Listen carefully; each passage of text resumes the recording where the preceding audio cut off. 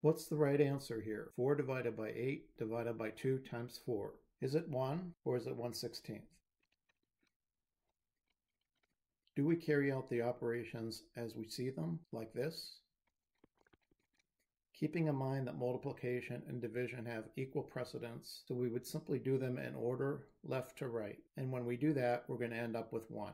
We'll have 1/2 divided by 2 times 4, which will give us 1/4 times 4. Is that the right answer? No, it's not.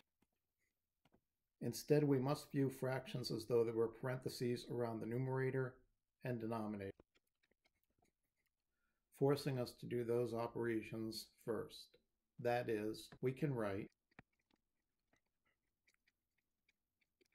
keeping in mind operations within parentheses must be done first. So what we end up with is 1/2 divided by 8, which is 1/16. And that's our final answer. Thanks for watching.